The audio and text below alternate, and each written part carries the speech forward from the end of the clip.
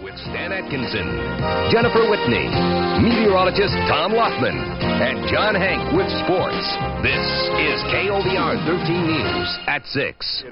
Making a right out of a wrong. Today, real Navy Top Gun pilots visit Placer County schools trying to heal the wounds left by an imposter.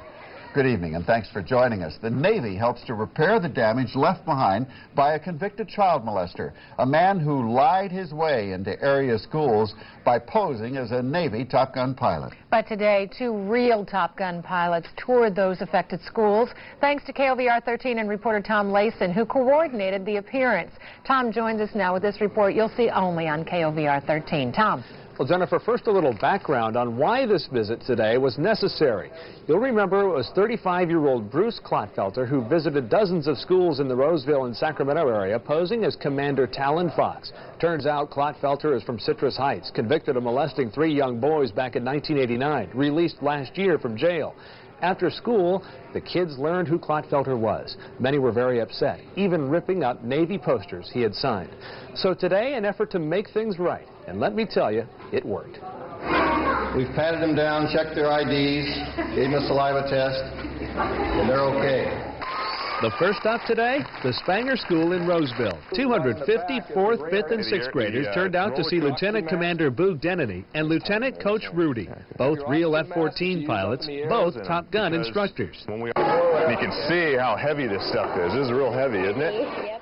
These Top Guns will visit 6 schools while in Northern California, focusing on those schools where Clotfelter spoke and gained some trust. And to have that blown away by a phony,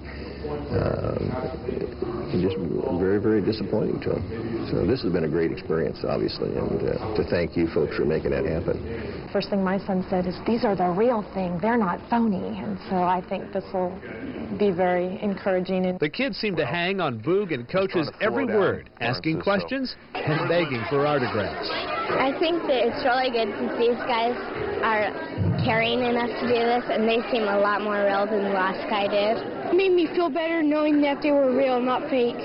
Yes, this was good for the kids, and in many ways, for the pilots as well. I think a lot of it was nice because I feel that they as well felt maybe some closure on this, that, hey, these are the real people, and I think that they enjoyed seeing the real McCoy up there vice someone impersonating and deceiving them.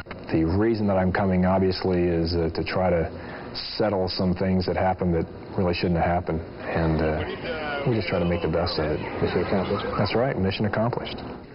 All in all, it was a great day for the kids and the pilots. Meanwhile, the Placer County Office of Education has asked each school to review its security policy. At the Cobblestone School today, the pilots had their IDs checked, they had to sign in, they got visitors' badges, and they were escorted everywhere. That's policy for everybody now at that school. And as for Bruce Clotfelter, he's serving time in San Quentin. The Board of Prison Terms will determine when he'll get out in a hearing scheduled for next week. Jennifer? But as for those kids, sure is nice to make it right again. It is. All right, Tom Layson, thanks.